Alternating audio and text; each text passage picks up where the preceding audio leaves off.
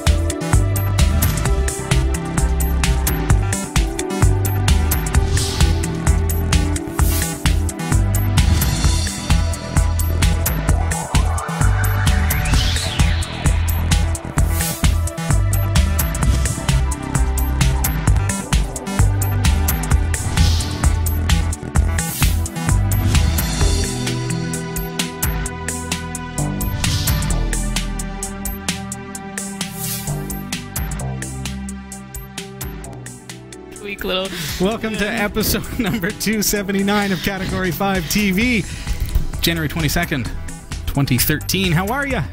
Good to see you. Yeah. How are you doing, Abigail? Good. Just keeping busy, trying to stay warm. Abigail Smith joining us for a Canadian winter tonight. It is bitter out there. Freezing cold. Snowy. Feels like winter. For once. It certainly does. Yeah, it's funny though. We've had some weird days because it's like super warm. I'm out there late at night filling the hot tub, you know, and super warm. Just bragging about your hot tub. Filling the hot tub, you know, just pouring some water in, just standing there with the hose, you know, whatever. And then all of a sudden it's like 300 below, and here we are. 300 below. Yeah. Well, how you been? Good. Yeah. Just, working. It's been a long time since we've seen you. It's been a couple months. Yeah. I was thinking about that as I was coming here tonight. I'm like, wow, it feels like I haven't even been on the show before. But one time. Before. So you let us know at the end of the show if it seemed like she had never been on the show before. It's funny though, I was saying before the show, 2012, you were on for one episode, because you're like the newbie. As far as co-hosts go. Yep. And the episode that Abigail was on was our number one episode for 2012. What gives? What I don't gives? know. It's just, I don't know. Could be the co-host. Maybe. Could be, you know, I was excessively witty that day. I don't know. Could have been the feature. Of course, it was you, Robbie. It was you. Probably was. Although... Yeah. You could say, like, if no matter what the number one episode is, I was on it. So that's a major fail right there, because it's kind of a given. Yeah. So. Well, then. It was her. She was the only thing that was out of the ordinary. Hey, chat room, Agamotto, TikTok, JP, Troy 74, Garby, and all the folks that are joining us on Google Plus in our hangout tonight, as well on YouTube at youtube.com/category5TV. Nice to see you. Thanks for being here tonight. Abigail. Oh no, I got distracted. Just a question for you. Yep. What's coming up in the news? Well, let me tell you. Oh, tell me. I got my throat. Coming up in the newsroom. as I bring it up on the screen, just buy myself some time and and go. Okay, action. Collect it. Just don't talk about clouds or anything like that. Nothing like that. Mega Uploads, Kim.com has set up a new Oh no! What's happening? Has set up I didn't pre-read this, so I didn't even know. No. Has set up It literally is about the cloud. Has set up a new Astounding. cloud storage and file sharing site. Atari US. Kim.com was arrested and all this kerfuffle over Mega Upload. Okay. Which is a cloud sharing Yep. network and all that, and so he's gone and done some more cloud-based architecture. Just to see if we get away with it. So, Atari US has filed for bankruptcy protection. Protection, even. Protection. I think we're going to go bankrupt. We'll file for bankruptcy projection. A massive... I apologize. My news is not collected like last time. Wait till we get halfway through. A massive data leak of personal information for 500,000 Canadians could have been prevented. An architect in Holland wants to use 3D printing technology to print crazy buildings. And lastly, a dangerous remote zero-day root exploit has been discovered on some Linksys routers. Stick around. These stories are coming up later in the show. Interesting. Hey, okay, so people are asking in the chat room, how do I get this show on my Android device? How do I get it on my iPhone? How do I get it on this or that? All you need to do is go to our mobile site. It is m.cat5.tv. Scan that QR code or just go there in your browser. m.cat5.tv. Check it out. That's going to get you there, and you can watch live. You can catch some past episodes as well right through our mobile website. What is going on this side of the studio? I'm full of giggles tonight. I was like, why is he like this? Like, is it my turn or something? And then I look over and I see that you have the code up on the screen. Abigail, we have really astoundingly basic CGI effects here at Category 5 TV. You'll be amazed what you can do with an AVI file and a little bit of chroma key. It's astounding. Sound effects to boot. Oh no.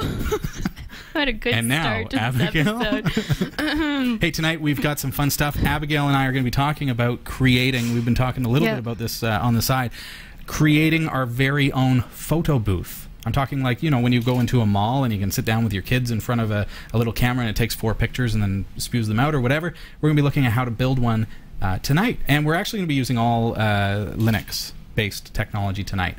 And that's going to be followed up with another feature in March as well. Yeah. So awesome. Very cool stuff. We have a NetTalk Duo Wi-Fi to give away to those of you who were able to get your ballots in at cat5.tv/phone. We've got a whole bunch here. There you go. We have converted your ballots into numbers. Your chances are 1 in 72. And we're excited to give that away. The NetTalk Duo Wi-Fi is going to give you a free year of long-distance and phone service. You can call anywhere in Canada or the U.S. absolutely free. So stick around. We're going to be giving that away to one lucky viewer in just a little bit's time. Elmer Fishpaw. Hey. Good to see you. DNLS. Good to see you, too. All right. Well, postcards. We love to receive your postcards. The postcard wall is filling up fast. We do have some space for you, and we are willing to buy another corkboard if necessary. So, Abigail, how can they send those in? All right. Well, if you want to send in a postcard, please, category5.tv, P.O. Box 29009, Barrie, Ontario, Canada, of course, L4N 7W7. And Category 5.tv is a member of the Tech Podcast Network. If it's tech, it's here. And the International Association of Internet Broadcasters. Scott L. is wondering, do you really want a postcard from Barrie, Ontario? And I would say yes. We'd love to receive a postcard from wherever you are, even if you're in our hometown. And in fact, that would be quite meaningful, because it would be really lame for me to send myself a postcard. Memories of Mr. Bean Christmas Special. But that's what it could come down to. So Scott L., please send us a postcard from Barrie, Ontario. All right? We appreciate it. And you can send us one from anywhere in the world. Check out where our viewers are located on our viewer location map. It's live, and you can get there by going to map.cat5.tv. Hey, we're going to be right back after this, and Abigail and I are going to be talking to you about how to build a photo booth. Very exciting stuff. And don't forget, we've got that NetTalk Duo Wi-Fi to give away tonight as well, so stick around. At Eco Alkalines, we believe you should be able to trust your batteries not just here, but here, here, and here. But with one exception, you should also be able to trust your batteries here. Eco Alkalines are the world's first and only certified carbon-neutral battery manufactured to the highest standards of recycling and quality, without any trace amounts of harmful chemicals like mercury, lead, or cadmium. Eco Alkalines provide performance that rivals leading national alkaline battery brands at a comparable price. Find out more about the Eco Alkalines difference. EcoAlkalines.com. This is Category 5 Technology TV. You will find us online at www.category5.tv. This is professional TV, okay? It's not nothing. Only if you're watching YouTube do you know what goes on behind the scenes. or backstage pass. Good to see you too. We've got so many camera angles and stuff that people, how can people, but we'll try to pay attention to you up front there. So, Abigail, you and I have been having a talk about creating a photo booth. What's the purpose? What's the purpose? Yeah. What could you use a photo booth for? What would you use a photo booth for? A wedding. A wedding for us. A wedding. So he's proposed, and you said yes. Yes. You've got a reception coming up. Hey, look at that. Yeah, bling bling. I'm blind. Careful with these lights. Yeah, so... Yeah, just something Exciting fun stuff. for the guests. Congratulations, by the way, I guess. Thanks. Congratulations from the community are in order. And we're going to be building you a photo booth so that at the reception, people can sit down and make funny faces and probably put on a silly hat or something like that. Get some props. Yeah. So we're going to try to do it on a shoestring and do this in such a way that we're not spending too much money because, perhaps you at home want to give it a try and you don't want to have to spend $1,000, $2,000, $3,000 like it would cost to get one of these professional rigs. Yeah, even just to rent it is easily $1,000, and that's just for a basic. Yeah. So if you follow along with us tonight, and in the course of this series, because it is going to be a build series to put together this photo booth, you will be able to build a system that you could rent out for thousands of dollars. Start your own business. Start your own business. So. That's kind of an exciting thought. So that's one thing you could do as well, is to rent this thing out. Maybe you could build one that's economical and you could rent it out to people who are looking for a deal. Do it for $400. Would you buy it or would you rent it at $400? Yeah, that would probably be, oh wow, only $400. What's the catch, right? Yeah, exactly. So lots of congratulations in the chat room. Thanks everybody. Thank you. So what we're going to look at to start, as we look at how this is going to be done, is we're going to start by using open source technologies. We're going to start by looking at Linux and some of the software that's available for Linux. We're going to have to buy a little bit of hardware. That's a given. Let's say our budget is, I don't know, say $100 or something. Seems kind of, that's pretty cheap, eh? Yeah. Think we could do it for $100? I don't know. And then... Later, I'm so helpful. We mentioned in March, on March 12th, we're going to be following up, and then we're going to be increasing our budget a little bit, getting into some more high-end software, and actually building a bit of a rack. And we're going to talk more about that in a little bit's time. I think what it starts with is making a decision. What do you want this booth to look like? And we had the talk. We've been looking at some of the options. What are some of the options that we've come across? We've come across room dividers that are, they're printed double-sided, so you can get like a really nice waterfall scene or something along those lines. Yeah, gorgeous. Yeah. I mean, there are really awesome nice dividers out there. Do you remember what they cost? That one was $200, I think. $200 or so? I think if you wanted the 6-panel versus the 4-panel, it was closer to $300. Right, and you probably want the wider of the two, I would think, because if you've got 3 or 4 people trying to get into the shot, you'd be looking at a wider shot. So. And that's not bad. I think if you have a budget for it, that would be a good idea. And then I'm looking at, now one of the things that I did find, Abigail, is a backdrop just at a local store. And I'll show the viewers this. It's $50. And it's just like, I don't know, it's like a... That like weave woven or room divider, a rattan wood room divider. I don't know, what do you think of that? I'm not sure if it's a little too drab for... a wedding. I think with something like that, you'd almost need a lighter color so that people don't blend in. Could you spray paint it, I wonder, at that price? Maybe get some Tremclad or something and paint it. Well, I guess it depends on the quality. Like if that's kind of like a plastic weave or if that's more a cloth. It's like a wood. A wood? Yeah. Rattan kind of idea. Oh, that's certainly the price is right, I think. It's about $50 for that. Yeah. So then the next thought that I had was, okay, well, because we got to plan this thing out, and you've got to plan out your rig as well and figure out how you're going to do this on a shoestring budget. What if we got, now you had shown me some muslin backdrops, which are typically used for photography and studio use, and a muslin backdrop can be had for $50, $100. The bricks behind us are actually muslin. You can see how real they look. It's a very, muslin backdrops are excellent. But usually what do you run into? You need to have something to hang them on. So you can get a muslin for $100, but then you need to have a good solid stand because they can be very, very heavy, and the stand could be $100 or $200 or $300 depending on what you need. and quite large as well, because you've Yeah. got something that's 10 feet by 25 feet kind of thing length. So that can be a problem as well. So I started thinking about that, though. What if we were to create a PVC type stand? So taking some pipes that are normally used for to run electrical through or something like that, cut it to size, and make our own stand, not for muslin but for drapes, like actual drape panels, with the grommets within the panel that the PVC would fit through, and then we could do like a bit of a wave pattern with a white drape, say, or something, just a nice color, or even find something with a pattern. Does that sound? That would probably work. You could, because I mean, pipes. I'm not sure what the piping would cost. You'd have to look into. Well, I've done some looking at. For one thing, it's extremely light because it's like a PVC plastic. Yeah. Really, really easy to disassemble and move. So that's great for a wedding, and certainly if you're thinking about doing this for any kind of event where you need to set up and tear down, lightweight and easy to tear down is very important. So with a PVC pipe set up as, we'd have to set it up to be solid and not fall over.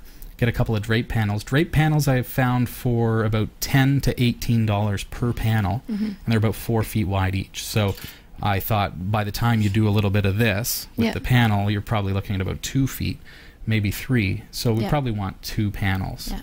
So, and the PVC piping can be purchased for about 50 cents per foot.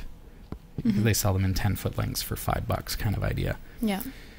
So by the time, we could probably do that within our budget, and then we got to look at what software Seems like and the hardware. cheaper route compared to some of the muslin, for example, with the mount and everything. What do you think? We'd love to hear from you in the chat room, and also on YouTube. Comment below the video. Also, you can comment on our Twitter channel. It's Category 5 TV. I'll put it right up here for you.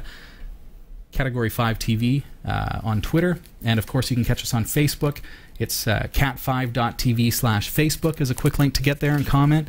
Also, you can get us on Google+, cat5.tv/G+. Join our community and let us know what you think. What would be the best option? What way would you like to see us go? Because on March 12th, we're going to actually be doing the build. Okay. I know one person commented here that if it's outdoors, it'll blow over. Now, this one will be indoors, but... Because it's for the reception, not for the photo shoot, right? And I think a lot of photo booth situations are probably going to be indoors anyways for like if someone wants to build them for themselves, right? So. And along those lines, you could purchase sandbags.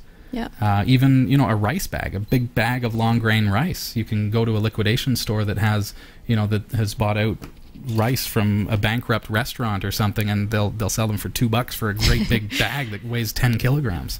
So you slap that thing on the bottom of it, and all of a sudden it's holding your PVC down pretty good. But yeah, it certainly could be an issue if it was blowing around. So that's the backdrop. Then we got to think about the technology. How are we actually going to make this work? Obviously, we need a camera.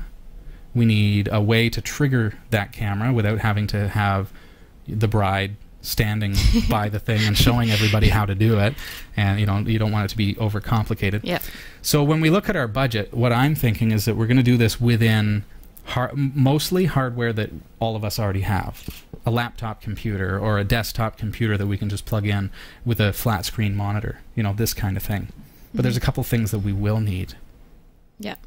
And what are those things, Robbie? Well, I thought about a webcam, and I dug through, and I've got an assortment of webcams. You probably do too. Pardon me. The one that I chose is the Microsoft LifeCam Studio, which is a 1080p webcam, because it will do full 1080p. And I just happen to have one. It's USB, so I can plug it in. If you don't have one, you can purchase them usually for about $50 or so. They come on sale. When they're not on sale, they might be upwards of about $80.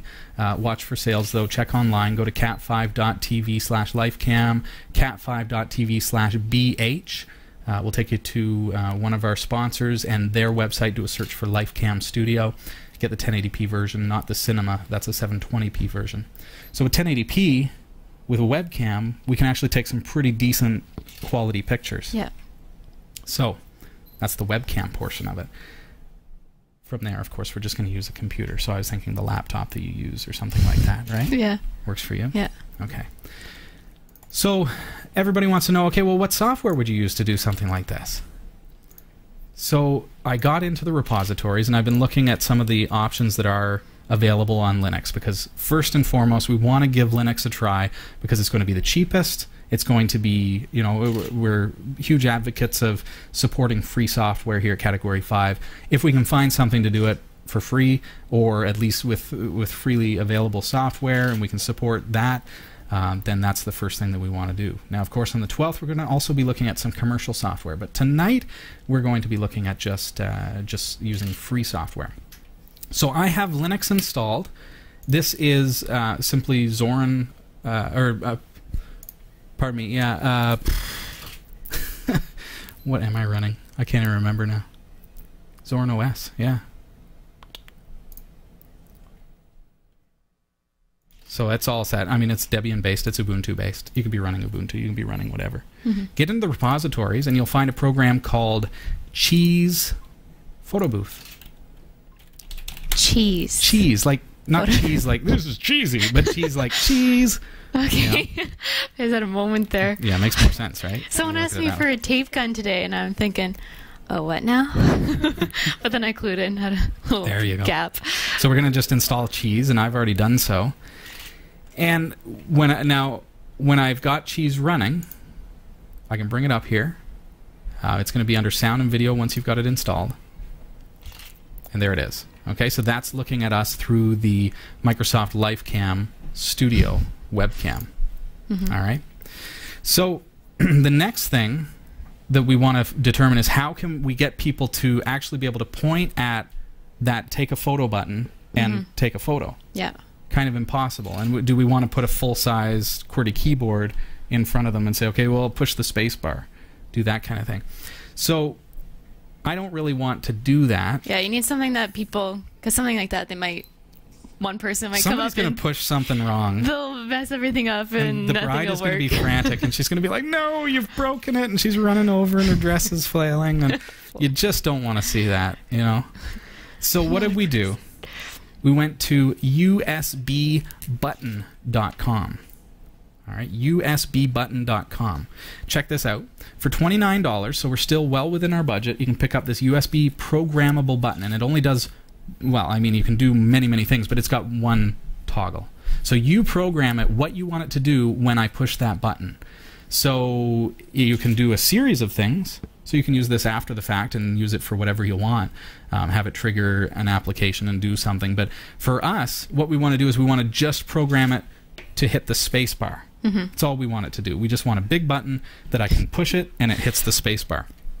So I tried installing the software on my Linux computer through Wine. It is a Windows-based program in order to program the USB button. Okay.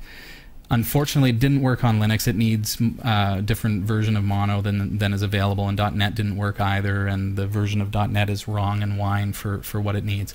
So I just, you know, everybody has access to a Windows computer. Stick it on there, and you'll be good to go. So let's take a look at how that's done. I'm going to bring up the web browser on my Windows computer. Oh, and I've actually already installed it. Here we go. So now I can just bring up the software and choose space. I've got the button plugged in. I can choose the colors. This is kind of neat. I can actually set the colors that I want it to be when I've pressed it. So it's going to go purple when they press it. And when it's not pressed, I want it to be green. So you saw it's a green button there. So program the button, and now it's done. So now, as easy as that, on my Windows system, I've programmed it to be a space bar. Okay. To get that software, I'm going to go back to my computer here. I had already installed it on the Windows system. Just bring up your web browser, go to usbbutton.com. There you go. You can also buy it here, okay? Fabulous little device. Go to the web store to buy it. You'll see it there. It's 29 bucks. Easy breezy. And it glows green. It glows whatever color you want to program it to. Really? Yeah. And then you download the configuration utility right there. So it's all just on this website. Easy breezy. usbbutton.com. And it works. So now that I've programmed it to be a space bar, theoretically that should now act as a space bar for that software. Because we're going to be using cheese. Cheese. Yes, cheese. So nice and easy stuff. Let's bring back up cheese here on my screen. There we go. Okay. So watching the chat room, if you have any questions for us, this is Category 5 Technology TV. Tonight, Abigail and myself, we are building a photo booth using some just a couple of little pieces of hardware that we've purchased, but otherwise doing this on a real shoestring budget. We're not really spending a whole lot of money. We're using computers that we have, a computer that we have. We're using a webcam that we have. Other nice thing about the webcam that we chose, I'll just back up a little bit. The Microsoft LifeCam Studio, as opposed to the Cinema and many other webcams, has a tripod mount. Okay. So that means you can put it on a tripod, and you can see. You may be able to see the tripod here. You can certainly see it. Yeah. It's actually mounted on a tripod right now for us. That's a real bonus. So with our USB button from usbbutton.com, we'll be able to actually trigger that software. So. I think we should skip into the news. You can get your questions in the chat room. It's Category 5 on Freenode, and we're going to come back to our feature tonight, how to build a photo booth on a shoestring budget using Linux, right after the news. So stick around, get your questions into the chat room, or pop us an email live at category5.tv. Ready to take it away? I am. Awesome. Mega upload boss Kim.com has set up a new cloud storage and file sharing site. Mega, a web-based service that lets people upload and store files of any kind, is a sequel to the Mega upload system that was shut down last January. Police raids on the offices and home of Kim.com led to the closure of Mega Upload. The Mega site went online on Sunday, followed by a lavish launch party held at Mr.com's New Zealand mansion. Mr.com, who was born Kim Schmitz, has said the new site complies... That's not his real name? Just kidding. The new site complies with the law and said that attempts to take it down would be futile. He said on Saturday, quote, "This is not some kind of finger to the U.S. government or to Hollywood. Legally, there's just nothing there that could be used to shut us down. The site is just as legitimate and has the right to exist as Dropbox, Boxnet, and other competitors." In other news, the U.S. operations of Atari have filed for bankruptcy protection. The maker of the groundbreaking video game Pong is seeking to separate from its loss-making French parent holding company Atari SA. The U.S. operations of Atari have shifted to their business from retail games to digital games in recent times and have become a growth engine for Atari SA. The statement said, quote, "The Chapter 11 process constitutes the most strategic option for Atari's U.S. operations as they look to preserve their inherent value and unlock revenue potential unrealized while under the control of Atari SA." In current security news, a federal agency in Canada has lost an unencrypted external hard drive which contained the private information, such as names, social insurance numbers, date of birth, of more than 500,000 Canadian loan recipients, the very information which can be used in identity theft schemes. A Human Resources and Skills Development Canada employee who was looking for a missing USB key containing the data of more than 5,000 Canadians discovered the external hard drive to also be missing from the office in Gatineau, Quebec. The drive reportedly contained confidential information of 583,000 Canadians. Yikes. The RCMP is calling it one of the largest privacy lapses in Canadian history. The Human Resources Minister, Diane Finley, said, "I have directed that departmental officials take a number of immediate actions to ensure that such an unnecessary situation does not happen again." Endpoint Protector from endpointprotector.ca is an endpoint solution which would have prevented this data breach. Strong device use policies and data loss prevention technologies in Endpoint Protector ensure proactive protection and safer working environment. And should an external hard drive be stolen containing the confidential information of 583,000 Canadians, it would be entirely unreadable to the thief. For more information, go to endpointprotector.ca. From our interesting uses of technology file, an architect in Holland has revealed plans to 3D print buildings inspired by the Earth's landscape. The buildings are designed to resemble, I know English, a giant Mobius strip, a continuous loop, which with only one side. Weird. Now, to say the least. I don't think this falls under English. This is crazy. I know. Genjap Oh. Regisioners. For the I record. can't speak Dutch. For the record, I put that in there on purpose. Included the developer's name. No offense. Just putting her on the spot. Okay. We'll just say Genjap. An individual. Ruizenjar. The With individual apologies. hopes to create the buildings, which he estimates will cost as much as about $6.5 million all around the world. Wow. Research. It kind of looks like an Enterprise-esque looking thing to me. But that's just me. Yeah. All right. Research has some. Do you want me to rewind? I did so much better last time. Okay. Researchers have uncovered a remote root access vulnerability in the default installation of Linksys routers. The team responsible for the discovery contacted Cisco and shared a detailed vulnerability vulnerability description along with the exploit. Don't laugh. Along with the exploit for the vulnerability.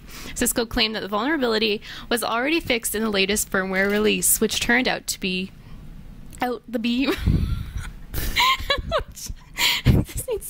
which turned out to be wrong. Sorry about that. It turned out to be wrong anyway. Yeah. Linksys said that this thing was fixed, and it wasn't. Okay, I will continue.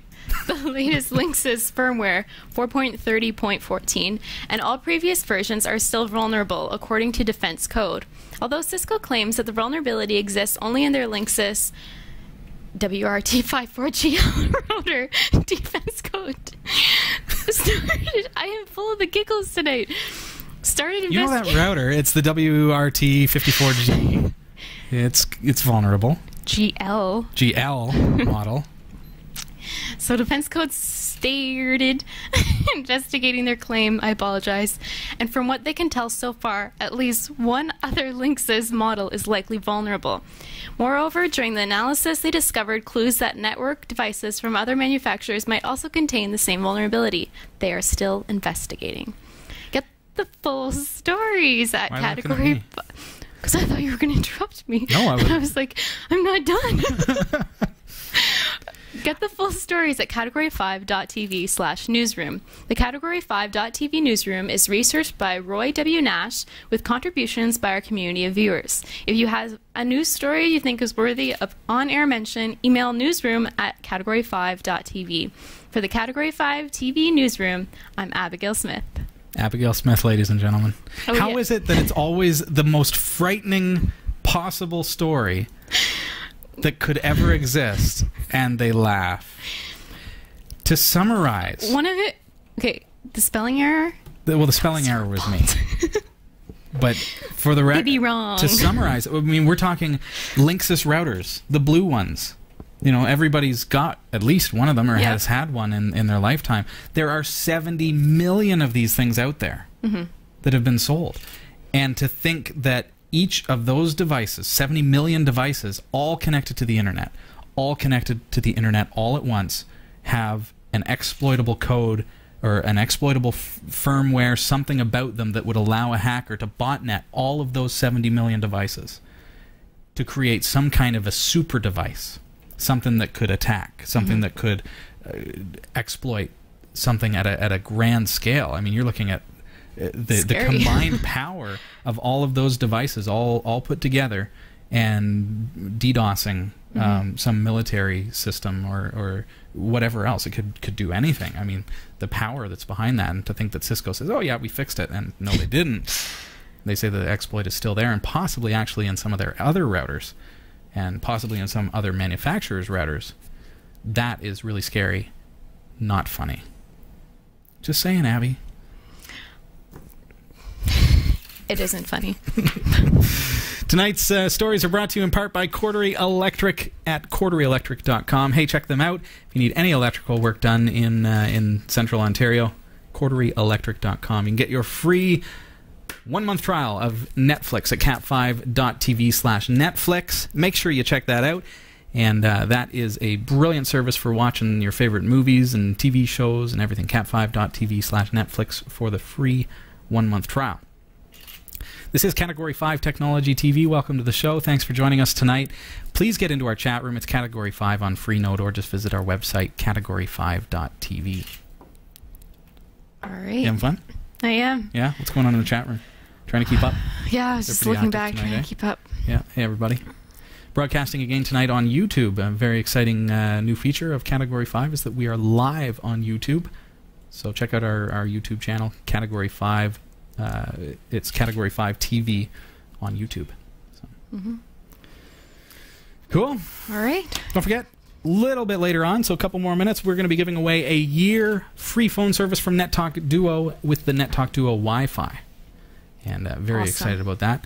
Let's pick up where we left off. Let's take a look at what is going to happen when we use cheese in order to... Every time I say cheese, she giggles. All right, next I'm having time a giggly night. It's just one of those nights, eh? Yep. Ladies and gentlemen, it is water that I've given her. Yes, water. All right. So, looking at cheese here, I'm going to just bring up the computer screen. There we are. Okay, so we want to set this up, Abigail, as something more than just something that takes a picture. Because right now, if I click on take a photo, there we go. So now we've got this photo that it's taken. There it is. Okay?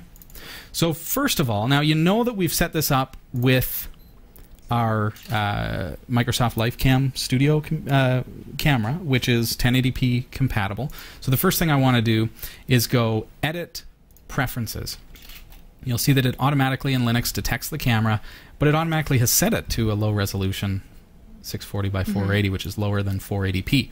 So if you click on that, click on the arrows, let's see, you'll see that it goes all the way up to 1920 by 1080. I'm probably just going to do the full resolution. Might as well get the best quality that we can. For burst mode, this is where we're going to actually be creating our device that's going to work as a photo booth. We're going to set the number of photos. I would think that 4 is probably good, eh, Abigail? Yeah. And the delay between each photo we're going to set to 1 second. So now, if I take a picture,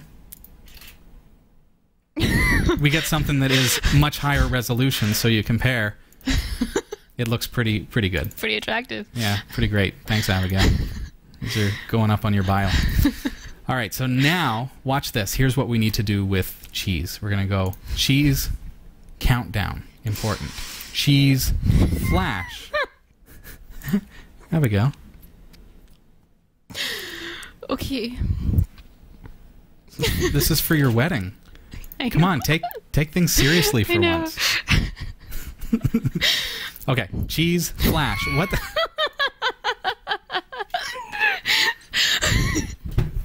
Ow. Oh, I'm burning up. What are you finding funny? It's the cheese? Oh, I guess so. You're just talking so seriously. And now the cheese. Click on the cheese. Yeah. The flash feature is pretty cool, Abigail. Pretty cool indeed.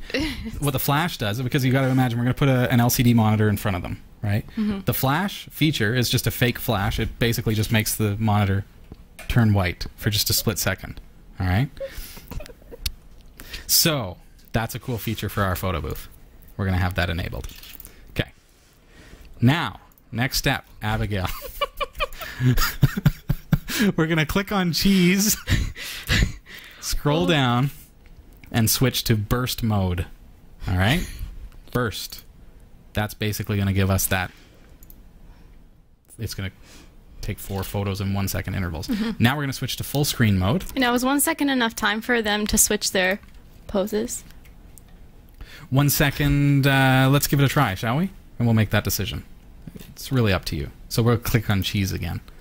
And I'm going to scroll down. And I'm going to go full screen mode. Now that is what it looks like. Okay? So remember, we've got this USB button from usbbutton.com. We've set it to be a space bar. So if I put this here and I touch it, it's going to turn purple. See that? Like I programmed. And let's see what happens if it works as it is. I've clicked. There we go. Okay. Smile. Okay. Now it's counting down again. Delayed. 3, 2, 1. See? It's kind of like a photo booth.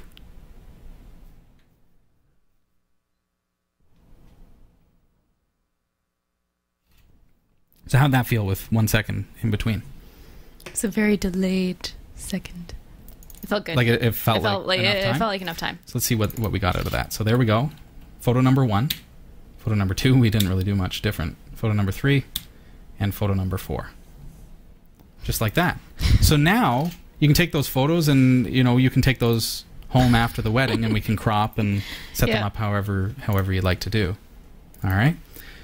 So again, you know, it's as simple as that. We're going to go full screen mode, and now we've got that button. How brilliant is that? We've basically that easily have created our first little photo booth. Pretend we've got a nice backdrop and everything, and we're able to do that.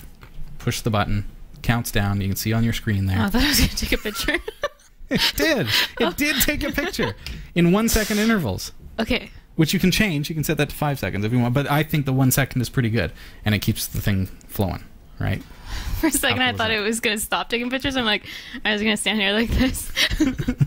Or sit. There you have it, ladies and gentlemen. That is a photo booth created entirely with Linux and just a few little add-ons. And there you go. Cheese Photo Booth is available in your repositories on any distribution of Linux. So check that out. Someone, Troy74, suggested you could put photo printer on site too. Sure, so some people might be interested. Yeah, that's something in that we're actually going to be looking at in part 2 of this this feature. That is actually going to be going forth on March 12th. Abigail's going to be back with us that day, and we're going to be actually building the backdrop based on your suggestions, which we're looking for on Twitter. You can tweet us at Category 5 TV.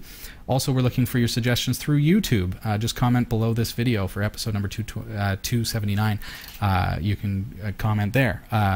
You can comment on our Facebook channel, cat5.tv/Facebook, or on our Google Plus community, which is cat5.tv/G+. So we give you lots of ways. And of course, if you're not a part of any of those social media networks, you can also email us live at category5.tv. We'd love to receive your feedback. We're going to be putting that all together on the 12th. Awesome. Cool. What do you think so far? I mean, how does that feel as far as... Oh, I think it works out really well and gives people time to change. And I mean, it's very clear that it's taken a picture, right? So that they know. Yeah. And you programmed it to my wedding colors. Did I? Well, green that was strategic. That worked out You're supposed really, to be like, really well. Abby, of course I care. Did. Obviously, I'm so I know sensitive. These things. It's just fluke, wasn't it? It really was. I just thought green for go and purple for... she's a girl. She probably likes it. Well, it's spot on then. It sounds wrong, but you know, I know her well enough that I can poke fun. Yeah. All right. There we have it. So, dokey. Thanks, folks. I saw some viewer questions that came in. We should touch on those while we still have a couple minutes time, and then we're going to be giving away that year of NetTalk telephone service with NetTalk 2.0 Wi-Fi. So if you got your ballot in, there it is. So stick around. What do you got for me? I have a comment from Costas358. Hey, yeah. In the past, I had contacted you asking about installing Ubuntu on a Mac Mini. Eventually, I managed to install Kubuntu. Yeah. 12.10. It works really well. Nice. Faster even than the native OS operating system, yeah. Short forms, I know. They're killer. It is. Even supports dual monitor, although I get no sound via HDMI. Thanks, and keep up the good work. Yeah, thanks for the update. Nice to hear that you got that working on your Mac Mini. That's very cool. Kubuntu. It's the KDE version of Ubuntu. Kubuntu. It's like Ubuntu with a K at the beginning. There you go. What else you got for me? All right, so and the next question from 7061. Oh, Toby. Hey, buddy. Okay. I completely forgot to send you a picture of what Unity 2D Dash looks like running in other desktop environments. Here's Unity 2D running in XFCE with AWN, and best of all, the HUD works perfectly. I've been experimenting a bit, and I think the HUD will only work if you have all the modules for the Ubuntu desktop installed. This is not the full-on Unity shell, just the 2D dock. What do you think? Oh, and Unity 2D is still in the repository in Ubuntu Quantal Quetzal. So you can still do this. Why do they do this to you? It's a Quantal Quetzal. That's really great, though. I mean, that looks good. And to be on Unity 2D as opposed to 3D is pretty cool. As long as it will continue working for you. I'm feeling more and more. I mean, now that finally we've got the Ubuntu mobile phones coming out, I'm starting to see how Unity works with everything and how it's designed to really make it so that my devices all play the same, really. So I'm starting to see that. So Unity is not looking as ugly to me as it did when it first came out. So I'm considering it, folks. Considering it. I like their background. I do. Yeah, that looks really nice. Thanks, Toby. Right, so the next question. I've got an event. Who's this from? Scott. It's from Hey, Scott. I've got an event coming up that we're planning on recording and streaming. Worst case, I'll grab an audio feed from the board at the venue and use my Logitech C920 and shoot it to a Google Hangout via Wirecast. Okay. I'm wondering if I can get any better video of the stage since I'll likely be at a bit of a distance. So just before, it looks like a long email. So a C920 is the Logitech monitor top webcam. Okay. So talking about using one of those and streaming it to Wirecast. All right. Anytime we get stuck on anything, I'll just kind of fill in. So yep. Continue, please. So far, the ideas I've come up with have not been successful. Okay. I'd like to either find a USB webcam that has a significant optical zoom, or find a way to convert my got my wedding on my mind. Yeah, you know. Or find a way to convert my video cam's HMDI out into a USB feed. Any thoughts? HDMI out. Now, so we need to understand the difference between HDMI and USB, because USB is a digital connection that provides, a device to your computer. HDMI, however, is a digital video output. So if you have a desktop computer, you could get what's called a Blackmagic Intensity Pro PCI Express capture card, and an Intensity Pro is the opposite of a video card. It's a video capture card. But what's neat about it is that it has inputs for 1080p HDMI. So when you've got that camera that has an HDMI output, you're going to get the absolute best digital signal from that camera without downscaling it. You're going to get the best quality using a Blackmagic Intensity Pro. You can get those through our sponsor, cat5.tv/BH.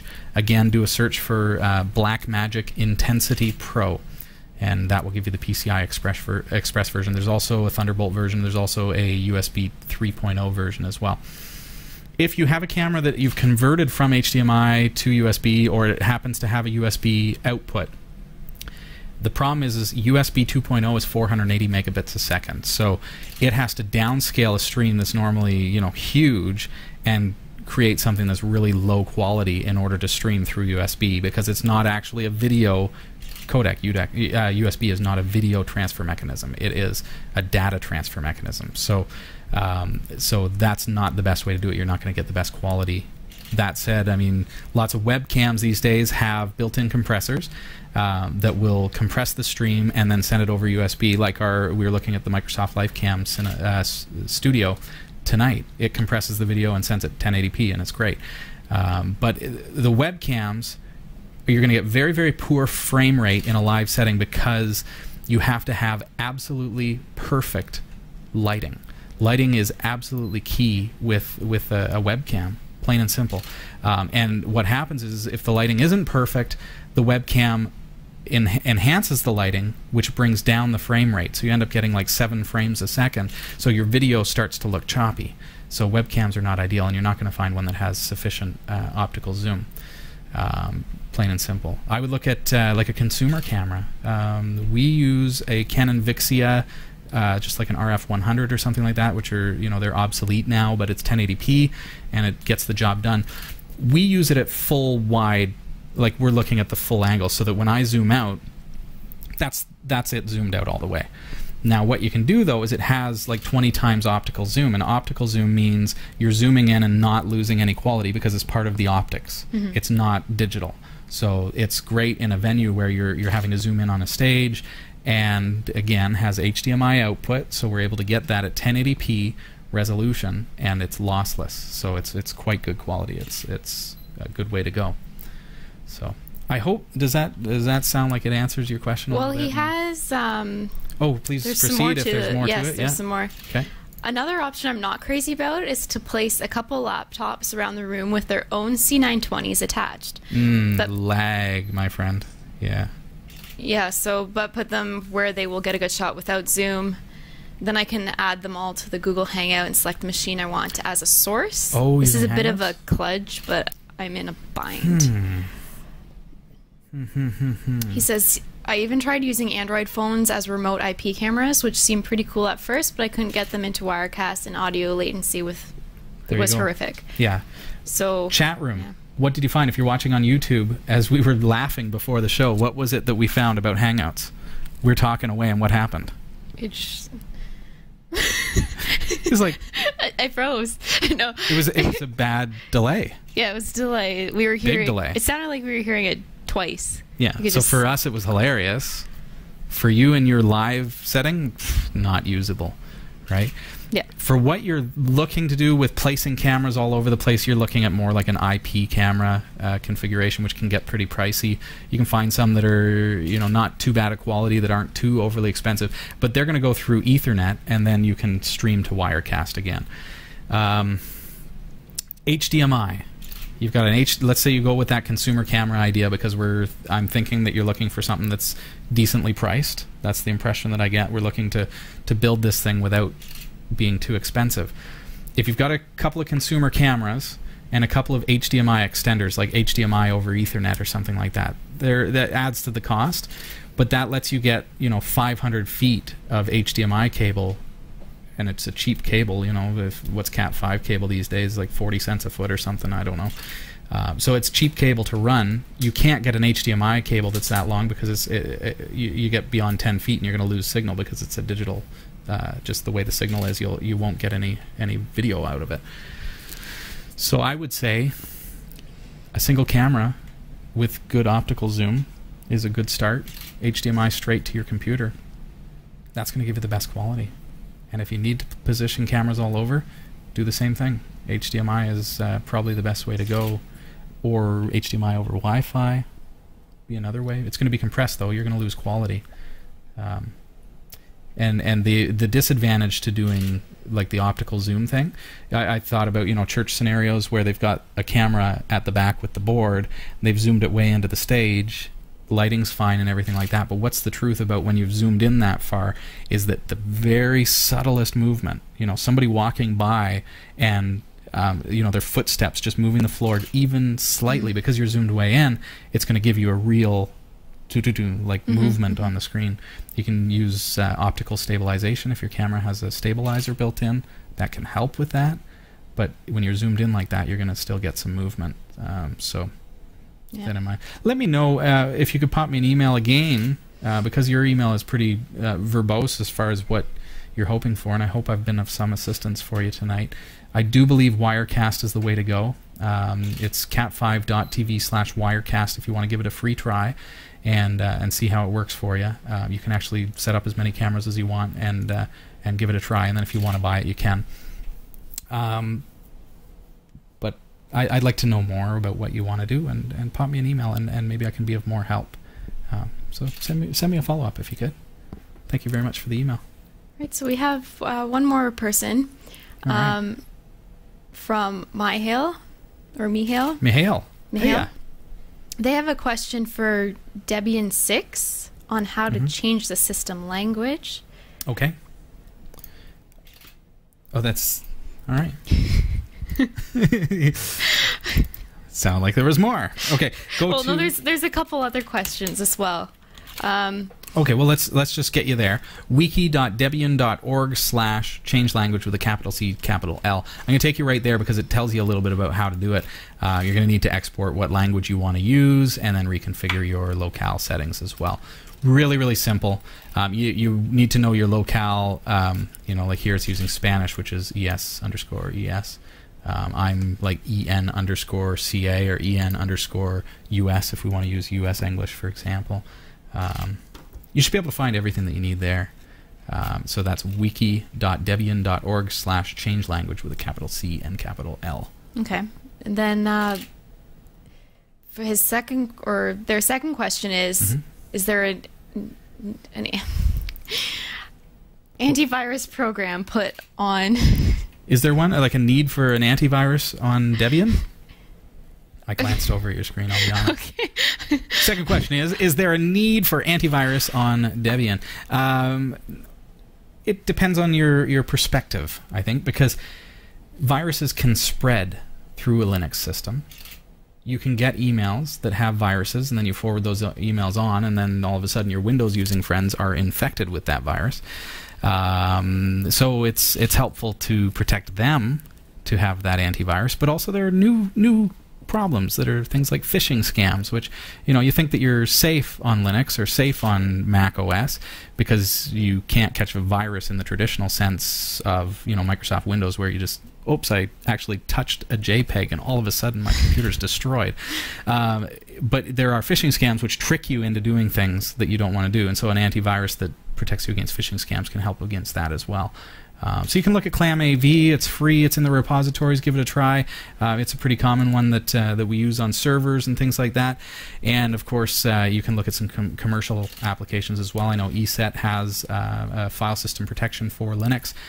Tends to be more geared towards servers, though. The workstations, I would just, you can install it, absolutely. But is it necessary? It's hard to say. It's really your call. So finally, the last question is, do you think Apple restricts people with their closed system? That's an odd question, I think. Do they restrict? Just as much as Windows does, because it is a closed source system. It's not like Linux where you can edit the source if you really want to, but how many people really do edit the source? It's hard to say. I think it's more of it's a proprietary hardware. So you're restricted to buying proprietary hardware, stuff that is Mac supported, and that's where it gets you, because it's a different scenario. They're building appliances versus Windows or Linux is more like it's a personal computer. You can add things to it and remove things from it, and it doesn't have to be a certain brand or anything like that. It can be anything that's compatible with your computer, and it's good to go. But no more than the next guy, I don't think. So Okay. Thanks for your questions. I have a NetTalk Duo Wi-Fi to give away. Look at this. Okay, this is a little device. Simple. I'm going to give you the quick rundown because this is amazing. I mean, look at this thing. It's just a little tiny thing that replaces your phone company. I'm going to give you this. I'm going to give it to you with a year of service. That includes free, unlimited long distance to Canada, the U.S. People can call you incoming, like you get a local phone number, and to them it's just like calling anyone else. There's no, you're dialing landlines. I can call anywhere in Canada and the U.S. for free. And here in Canada, in the U.S., you can actually port your phone number. So that what that means is, if you've already got a phone line with an existing provider, you can say, you know what, I can install this, I can try it for a couple weeks and say, you know what, this is really good. I don't want to pay for a phone bill anymore. I'm going to switch to this. You can actually change your phone service over to this, and you'll keep your phone number, so you don't lose your home phone. All right, like the number will now ring on this. So now you take this little device, you unplug it, you stick it in your pocket or your laptop bag, and you take it with you to Europe. You plug it in at the hotel, and someone dials your home phone number here in Canada, and it rings there in Europe, and it is not a long-distance call. Absolutely free. You plug this in your hotel room in wherever. I'm using Europe as the example. Let's say I head over to Austria, because we've got some great friends in Austria. And I plug this in, and I call my work number here in Barrie, and I say, how are things going? You guys need to send me anything? It's a local call for me. They can call me back, and it's a local call, because it's a Barrie phone number. Well, I guess because it How do you like uses that? the Wi-Fi too, right? Is that why it It uses like internet to make the calls, but Yeah. you're none the wiser. It's just a phone service. Yeah. Now you install the app on your iPhone, your Android device, and you bring up the app and you dial a phone number and are calling using Wi-Fi. And you're no longer using your minutes to make that call. This is all part of the NetTalk Duo experience, and it's just going to blow your mind, and you're going to want to fire your phone company right away. You get a full year of service, absolutely free. You get the device. You get all that, unlimited long distance. I'm going to give you the honors. Now, we've got a 1 in 72 chance of, give it a good stir and mix it up. 1 in 72 chance of winning tonight. Thank you, everybody, for sending in your ballot. Drum roll. We don't have a drum roll. Drum roll. The number. Oh. There's 2 of them in that one. Oh, we can't do that. I only have 1 to give away. Okay. Whoop. Ready? Whoop, whoop, whoop. Dun, dun, dun. 8, 6, 5, 7, 5, 9. Is that it? Yep. And he hits enter. 865759 is G. Siegel. Congratulations, G. Siegel. You are the proud owner of a NetTalk Duo Wi-Fi. Check it out, cat5.tv/phone for all the details. Even if you didn't win tonight, I mean, G. Siegel is like, woohoo, and he's there, and he's Googling, and he's thrilled, I guarantee you. But make sure you, at home, go over to cat5.tv/phone to find out more information about the NetTalk Duo Wi-Fi. You can pick one up there. If you want to save money on your home phone bill, you can fire your phone company now with NetTalk Duo Wi-Fi. So check that out, cat5.tv/phone. And that is all the time that we have for tonight. Wow, that went Flies fast. by, I know. Yeah. All the giggles. Covered a lot. I know. That was really distracting, Abigail. I'm excited about all the stuff that we're doing here at the show. I'm excited about our new USB button from usbbutton.com and how that's going to make our photo booth work so much easier. It's going to look really, really cool once everything is said and done. So make sure you are here on March 12th. Abigail will be here. And, I'll be back. We'll be continuing the series. So, all right. Thanks, everybody. Abigail, thank you. You're welcome. All right. Have a good night. See you next week. Have a good night. Bye-bye.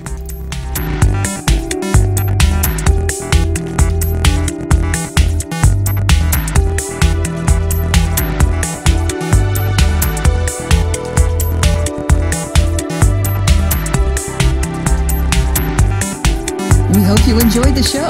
Category 5 TV broadcasts live from Barrie, Ontario, Canada every Tuesday at 7 p.m. Eastern.